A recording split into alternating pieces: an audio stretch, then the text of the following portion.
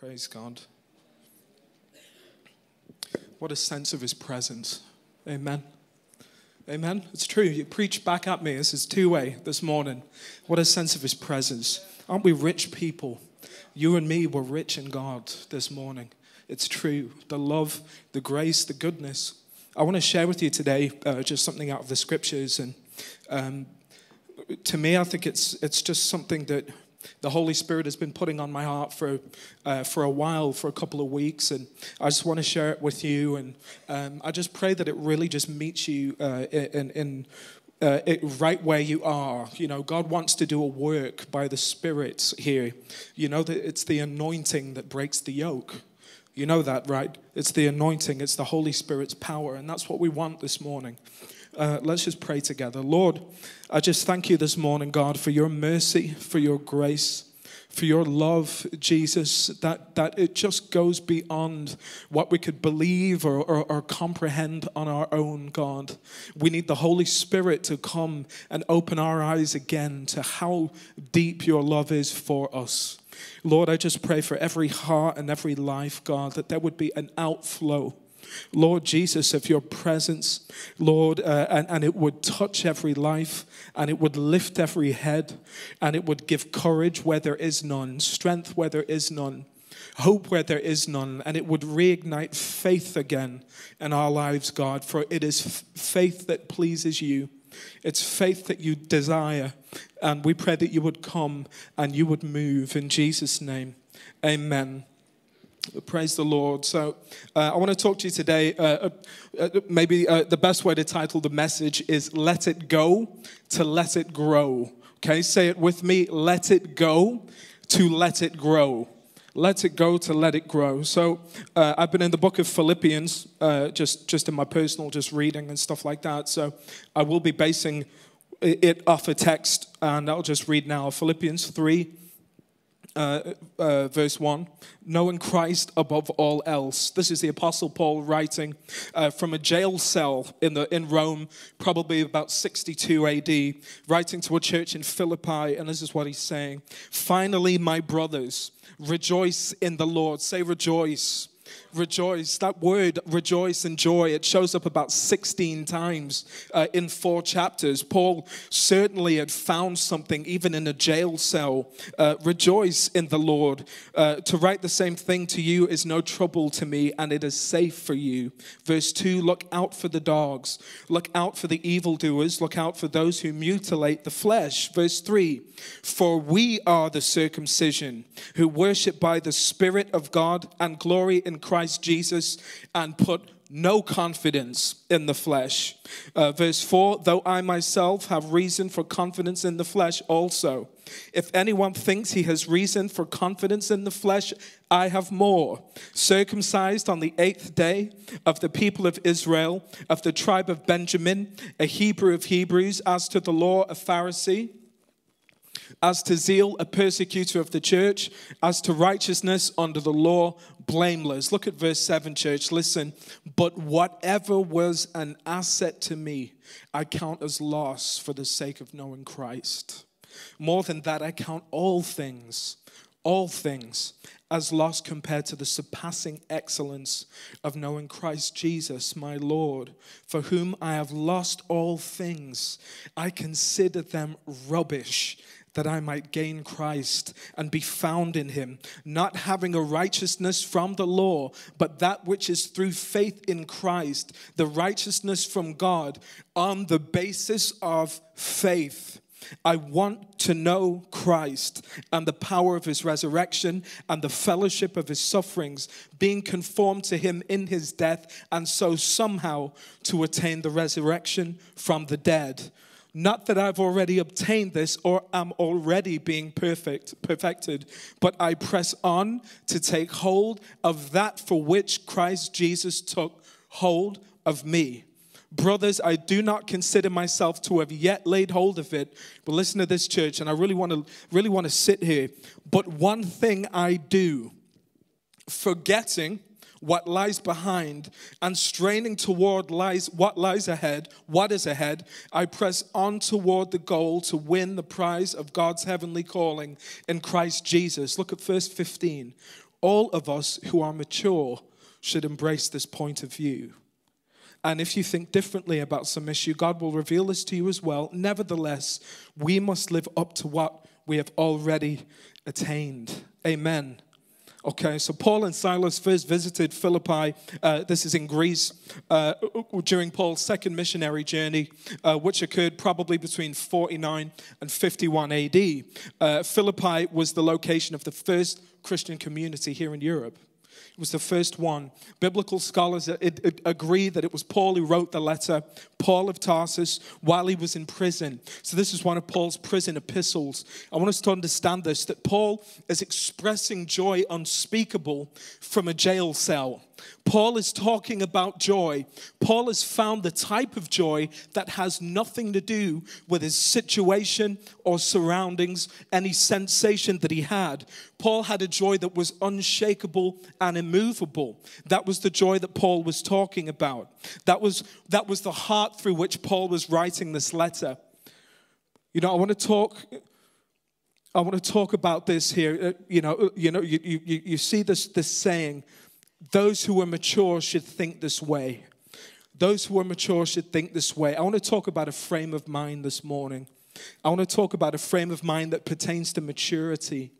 Paul is talking about a perspective or a way of viewing the Christian race, particularly your past and what lies ahead in the things of God. Okay, so I want you to know that. I want you to say that's what I want to look at this morning. Paul is saying that there is a way of looking at the race that we're running. There's a way of looking at things that have come to pass and a way of looking forward to things that lie ahead. That's mature. That's of a mature disposition, if you want. God wants you and I to rightly assess the past in view of the future. Amen? That's what God wants us to do. Paul called it rubbish compared to knowing him, being found in him, and finishing the race. Okay, so when we look at verse 3 of this, Paul contends for the Philippians. The Philippians have had to deal with so the Judaizers had come into the church, and what they were trying to argue was that people had to undergo physical circumcision, okay, to be made right with God. But Paul challenged that idea straight away. This is what he said. He said that we are the circumcision. We are the covenant people. His response to this idea that the Philippians had to do something to be made right with God was, no, come back to promise. We're a covenant people. We've come into this thing through promise. We've been cut out from the world, and the world has been cut out from us. Paul started to talk straight away about what the root of the Philippians' confidence was. Where are you laying your confidence, okay? Where are you laying your confidence? The root of our confidence and our worship is not in ourselves, it's in Christ. Amen? That's what he was saying. He was saying where you place your confidence matters. The root of your confidence, where you decide to build your confidence on, should not be in yourself, but it should be in Christ. Paul makes a distinction that you and I should make as well between those who put their trust in their flesh and those who do not. And the question is there again, church, where do we lay our confidence? Where have you put your confidence? There's a link between where we place our confidence and true heart worship. Paul wanted to make a distinction between doing and trusting. There's a difference between those who do to be made right and those who trust. And God meets those who trust with his Spirit's presence and true heart worship. In other words, church, confidence is currency. Say that with me. Confidence is currency. The issue of confidence is the root of what Paul is really saying in this passage. It's about confidence. Where we place our confidence will tell us how that confidence will hold in trial. Where we place our confidence, where we decide to root our confidence will tell us whether that confidence is going to last when tough times happen, when hard things happen. Verse 13, Paul brings it to this. But one thing that I do is I forget what lies behind and I strain forward to what lies ahead. Paul is saying that this road to placing or rooting our confidence, there's one thing that I do. I forget what lies behind and I strain forward. And I want to break this down here, church. There is a principle that we need to understand, because I think there's something that you and I can take and use in our spiritual lives here. Paul says that he forgets what lies behind. Everybody's got a past. We all have a past. But listen, Paul says we have to forget what lies behind. Paul told the Philippians, I was a Jew of Jews, a Hebrew of Hebrews, a Pharisee. I was all of these things. I now count them as rubbish. I'm forgetting what lies behind. That word forgetting actually means to lose out of mind or to neglect. That's what Paul is saying. He says, when I forget what lies behind, I am literally neglecting it. I'm neglecting this, okay? It's a decision to place our mind's eye, our attention away from past things. It's a decision to place our mind's eye or our attention away from past things. Paul had been positionally saved out of these things. We know that story, that God revealed himself to Saul of Tarsus, to Paul while he was on that road to Damascus. God met Paul, and in a moment, God saved Paul out of religion, out of everything that he considered of value. But Paul said that there was another work that had to happen. Paul had been positionally saved out of these things. He'd been taken out of his past, but there was a work that had to be done to take his past out of him. Do you know that while God has saved us and delivered us from our past, there's also a work to take our past out of us. We've been taken out of our past, but there is a letting go and there is a forgetting what lies behind, because God wants to take your past out of you, okay? He had to forget former things. And it's funny, that word forget, what it actually means is the power of these things has been broken at the cross, but they can still hold a dominion in the mind. Does that make sense? That although you've been saved from your past, although you've been set free from your past, although you've been liberated from your past, your past can still hold a dominion in your mind. And this is really what Paul wants to deal with here. He wants to deal with the dominion that the past can have upstairs in the mind. And when he says what lies behind, it's interesting. He's making a general statement about past things, your past, your history, what you've come from, what God has saved you out of. But actually, a better way to understand what he's saying is this. It can be contextualized in the context of the Christian race. In other words, forgetting the things that as a believer I once put my confidence in. That's actually what Paul is saying. That yes, my past in general, but it's actually the things that I'm growing out of as a believer. The things that as I've run this race, that I used to put my confidence in, that I don't anymore. Forgetting those things, attitudes, actions, failures even, philosophies, putting them down, abandoning them, striving like an athlete. That word striving, it literally means like an athlete throwing themselves forward with all their strength, okay? With all our might toward the things that pertain to salvation. That's what Paul is saying. Paul is saying that there is this process of letting go of the things that we used to love and we used to do and we used to believe, even as Christians, and striving forward for the things that pertain to salvation, running forward to take hold of the things for which Christ has taken hold of us. Paul set his mind on the things that were above, the things that pertain to salvation, and he did it actively. He sought out to actively lay hold of the things for which Christ laid hold of him. The words forgetting and striving imply active faith on our part. It's an active thing, church, for you and for me, to forget the things that we used to do, the way we used to be, and to press forward to the things that we know from the Word of God are right and true for us to believe and us to pursue. This is intentional. The continual putting down of what is dead and gone by picking up what is alive in the gospel. That's what Paul is saying. That there is a putting down of the things that the gospel has called dead in our lives and picking up the things that Christ has purchased for us. And this begins in our minds. It begins in our minds. That's what he's saying. We bend toward the things that Paul described of his past self. We bend towards self-sufficiency. We run from faith and not toward it, church. We have to recognize this about ourselves. We bend away from faith, not towards it. Through faith, we've obtained everything that we have in Jesus. Amen. It's through faith. But it's also through faith that we will obtain and walk in the fullness of promise. It's through faith. It's through faith. And so there's this tension where we will naturally bend towards self-sufficiency, yet God is calling us not to trust in ourselves, but to trust in Him. Okay, so I want to just break some things down here. Paul had direction. Paul had a mindset that I believe that God wants us all to begin to walk in. And you could see some of it had to do with direction. Paul had a right perspective in God. He had a right perspective. He had the perspective that you and I ought to have. Paul said, I'm pressing forward into faith. I'm pushing deeper into trust. I'm pushing away from human endeavor, strength of will, deeper into the power of God.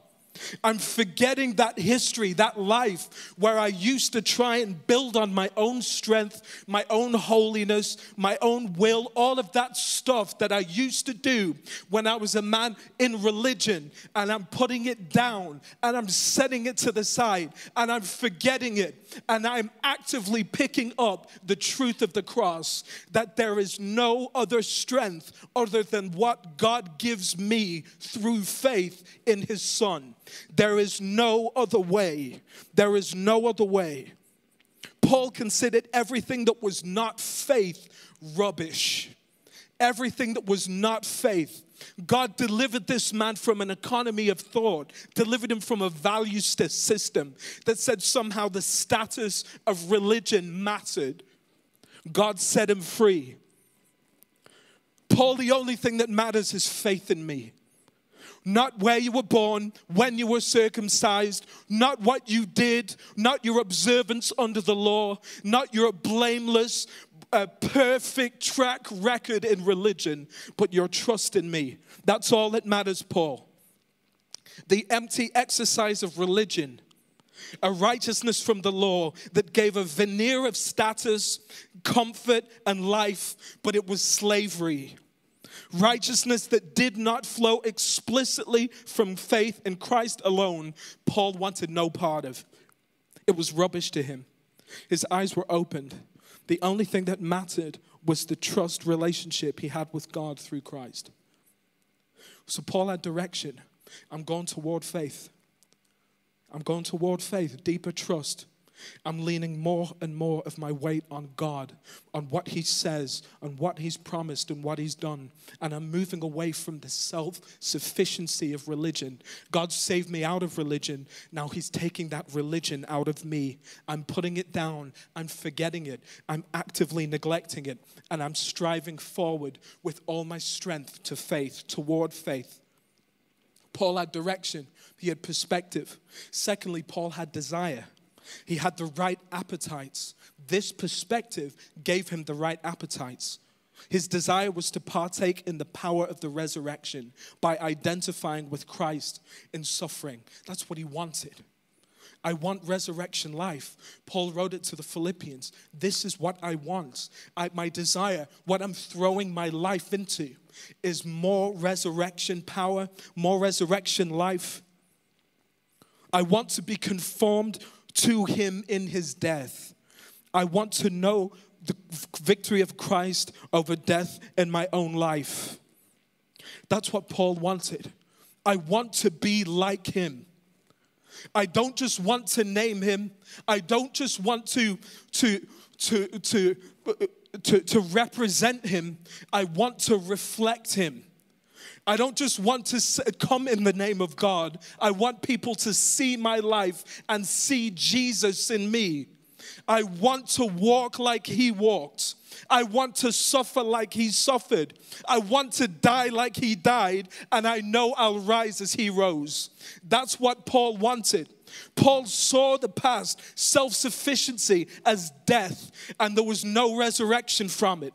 Paul knew it was better to identify with Jesus and suffer as he suffered, because he knew him and he walked with him in the fire. Paul wanted to move away from the immaturity of religion. He said religion is immature. Self-sufficiency is immaturity. It's way of thinking, the faithlessness of ritual, the man-centeredness of it. Paul desired to move away from a righteousness that had no power to bring him into conformity with Christ. He weighed everything against this. Everything. Paul's new value system was simple: resurrection life and conformity with Christ. If it doesn't bring that, it's rubbish. If that is not the end of this, it is rubbish. Whatever I do, whatever I throw my weight into, my perspective is this: if it doesn't bring me into a true conformity with Jesus, it's rubbish. It's rubbish. If it doesn't bring resurrection life, it's rubbish. These were the markers against which everything was weighed. Paul also recognized that the road to maturity was a process. Amen. Growing up. I'm 33 next week. I know I don't look it. 33 next week. It happened like that. Right? Happened like that. I went to the barber the other day, and he broke it to me in the best way that he could, that I'm starting to thin on top. That's why my long flowing locks have been sheared down to what they are now. That's why I'm compensating with facial hair. Amen. This growing old. My wonderful wife, she's so good, but I know those gray hairs are there, and she won't let me. She won't acknowledge them, but she does too. We're getting on. We're all growing. But let me tell you something: age and maturity. Don't conflate the two. Don't conflate the two. You can be immature and old, and you can be young and have maturity. There are different things. There are different things. Often they go together, but not necessarily. But maturing is a process. It's the heart of God that we reach full maturity as sons and as daughters. He said, as sons and as daughters. You can't separate sonship from maturity. You just can't. Those who are mature amongst us are those who are walking in the fullness of sonship, the fullness of daughterhood. Yet Paul recognized that this was a process, the shedding of what was immature for maturity, full faith and trust in Christ. He had not attained it yet, but he sought not to hold on to anything that lay behind, but to strive toward what lay ahead. The goal?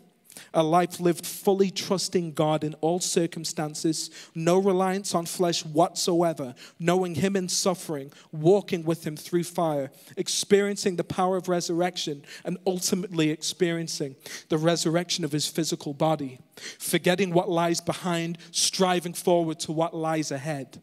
Paul described maturity as a result of forgetting and striving by the grace of God, neglecting our natural desire to fix, solve, deliver, cover ourselves, and instead actively pursuing faith in suffering and in failure and in hardship.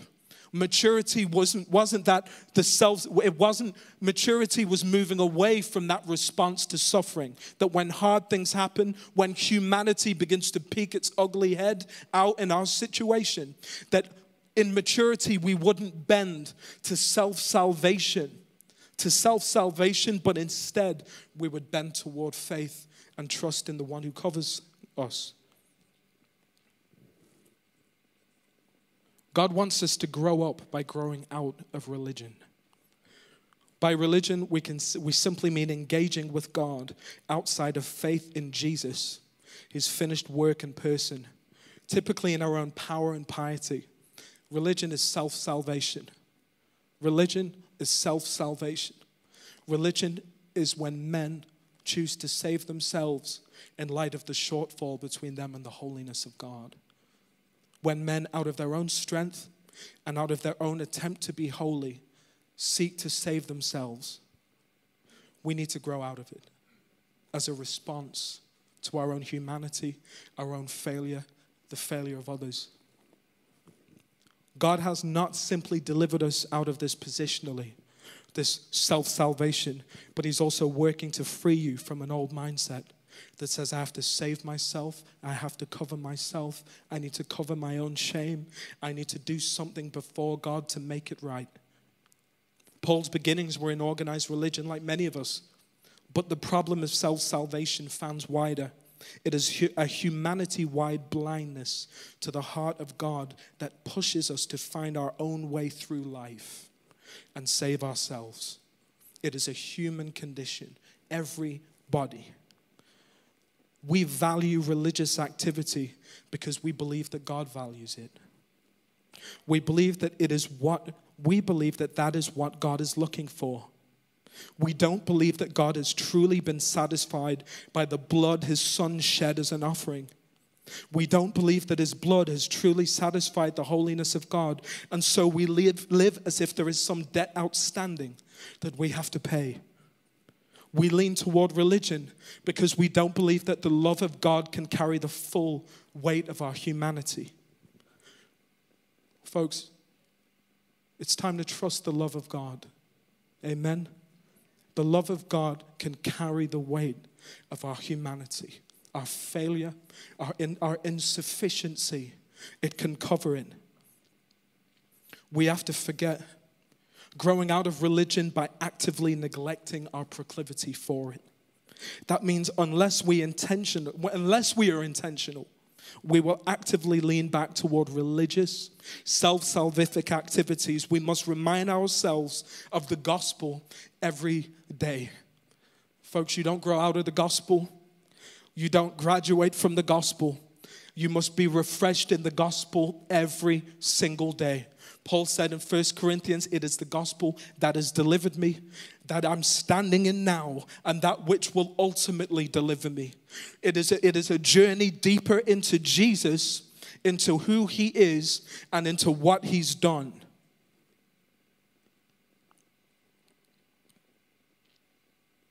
Paul had been delivered from religion, but putting religion down actively, putting down that need, that fear-based reaction was something that had to happen intentionally for Paul and for you and for me. To leave behind responses and values and approaches and philosophies and ideas that lend themselves more to a religion, self-salvation, than the grace of Christ. Because when we hold on to what lies behind, it inhibits growth. We lose our direction and our desire, our perspective and the satisfaction in our salvation. We do not mature or advance into the promises. There was a generation, the Bible teaches, that died on the borders of promise because their appetites never shifted away from Egypt. The Bible says in the book of Numbers that the people under Moses complained. Listen, Numbers 11, I'll start from verse 4. They'd walked with Moses. They'd seen the miracles of God. They'd seen the saving power of God. God had established a testimony in the desert for these people. But verse 4 says this, now the rabble that was among them had a strong craving. And the people of Israel also wept again and said, oh, that we had meat to eat. We remember the fish we ate in Egypt that cost nothing. The cucumbers, the melons, the leeks, the onions, and the garlic. But now our strength is dried up, and there is nothing at all but this manna to eat.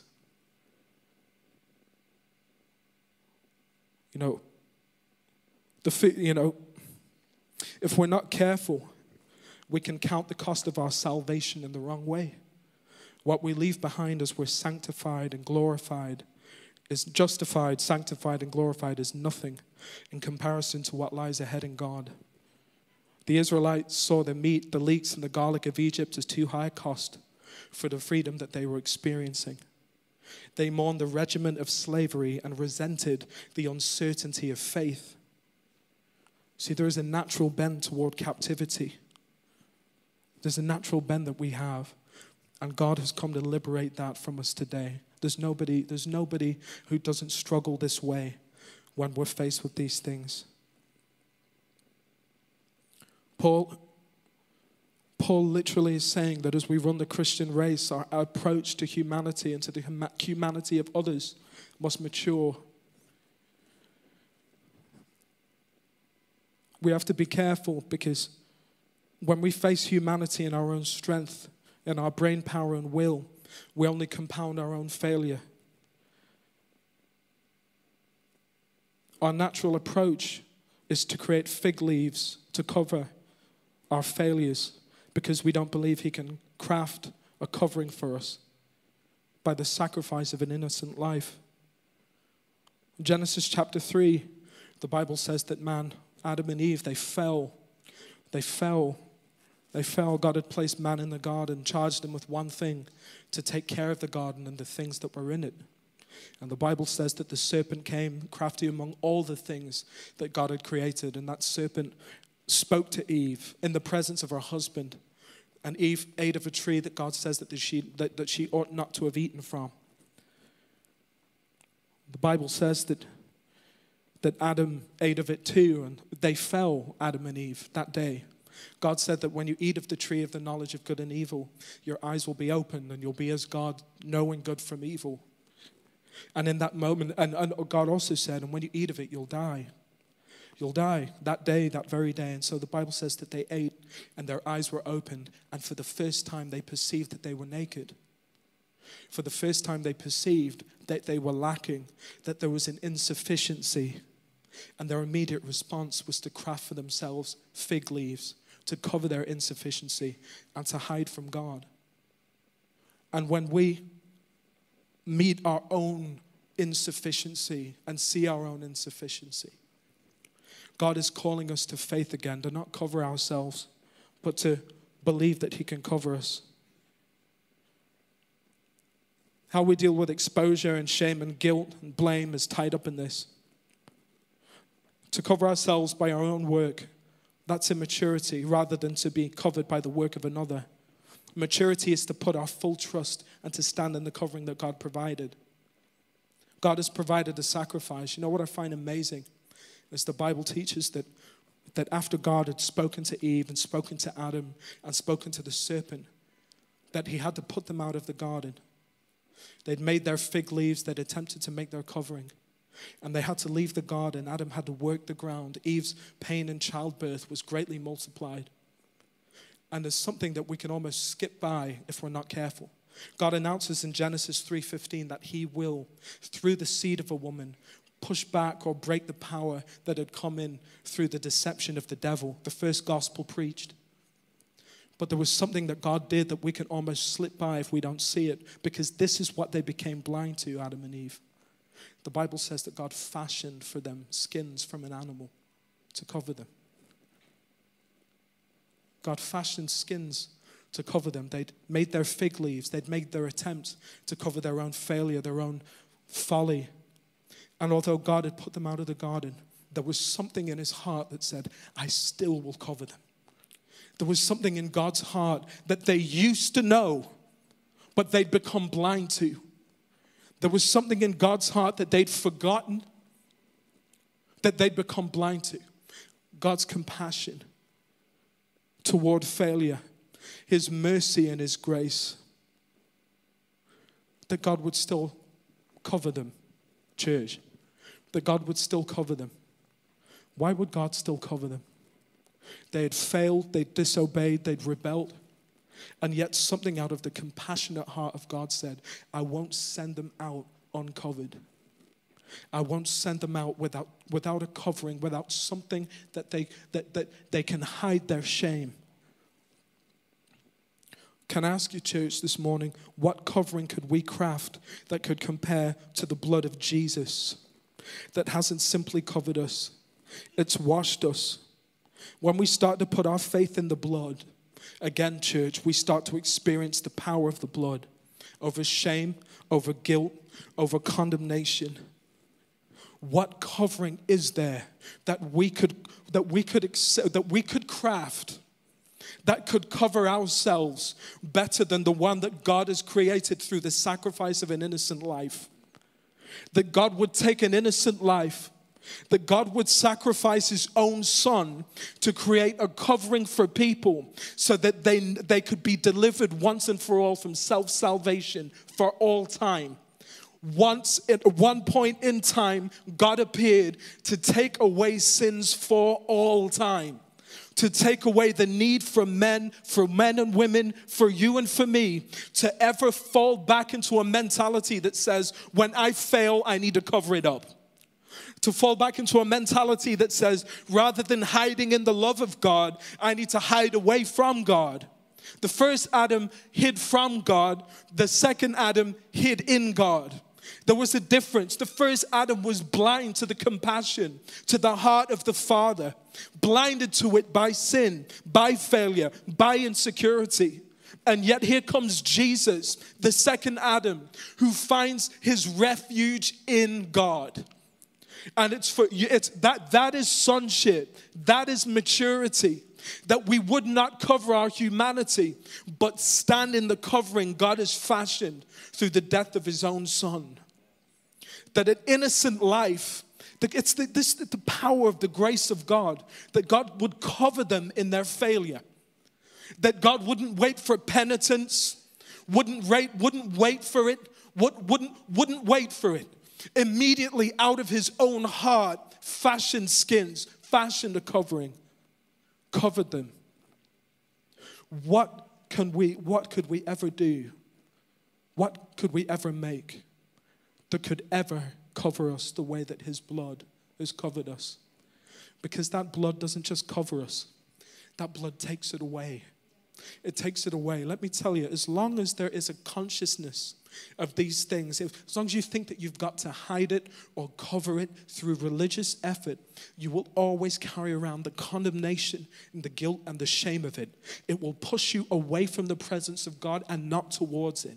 Yet the blood of Jesus has washed it away. Washed it away. It is gone. In the economy of God, it is gone. God does not impute your sins to you. God does not impute his sins to you. God, you are able to stand in the presence of God as Christ because Christ stood in the presence of God as us. That's the gospel. That is the gospel. Refresh yourself in this, because until we can stand in this in trial, we will always shrink away from the full assurance of faith. Paul said, I am convinced, I am persuaded, I know that I know that I know that nothing can separate me from the love of God. Nothing can separate me from the love of God. Paul put his full weight in the blood that spoke of better things than the blood of Abel. Full weight in the blood of Jesus, in the covering God provided that takes away the sins of the world.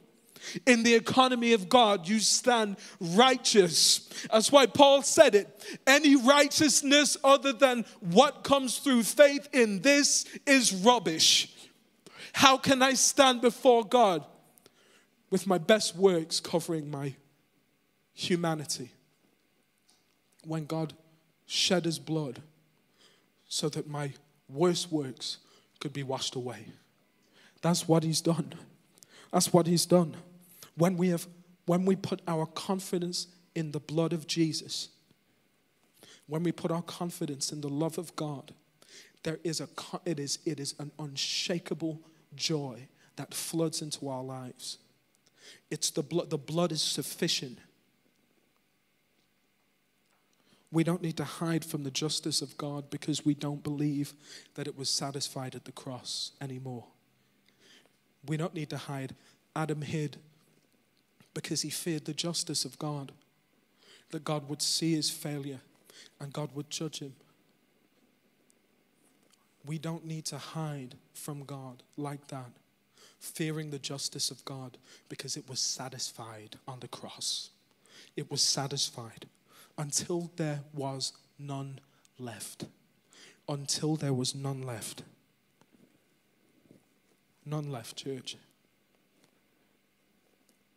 put down self-salvation. Neglect it. First recognize that you have a propensity to run to it. Then neglect it. Have courage to stand in the love of God. Refresh yourself in the person of Jesus and the work of the cross again and again and again and again and again. It never gets old. It never gets tired. And if you feel like it's gotten old and tired, you need to hear it again. Amen. When you feel like there's some other more technical biblical thing to wrap your head around, you need to go back to the cross. You need to go back to the cross, again and again and again, back to the blood again and again and again. That word propitiation is so powerful. It means a sacrifice that has appeased a deity. Appeasement is what happens when I have a big Sunday lunch and I put my sweatpants on and I sit on my couch. I am satisfied. I'm satisfied. God is satisfied for all time through the blood that he asked his son to shed to make remission for sin.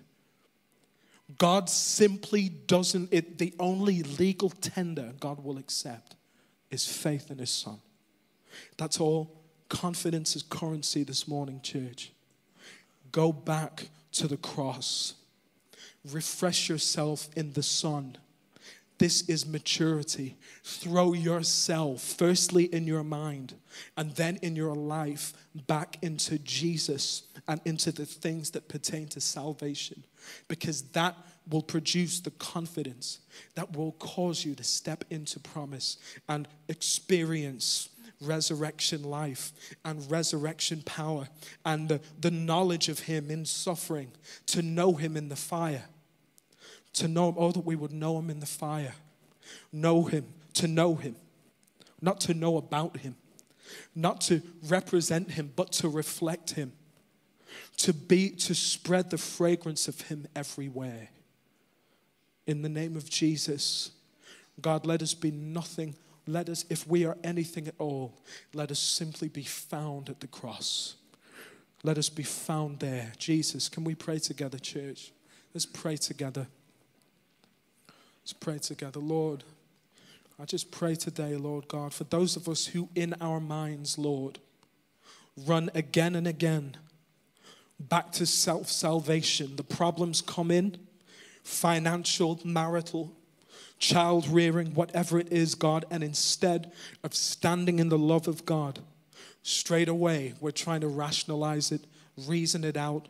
We're trying to figure out a way through. We're trying to save ourselves instead of trusting in you. God, change our value system this morning. Change the way we value things so that if it doesn't bring us into conformity with you, Jesus, and if it doesn't produce resurrection life, it's rubbish and we need to put it down.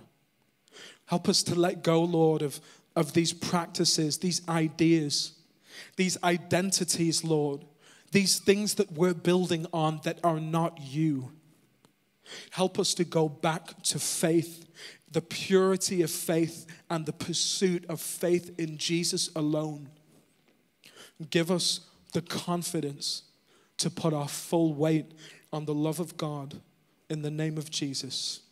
Amen. Bless you, church.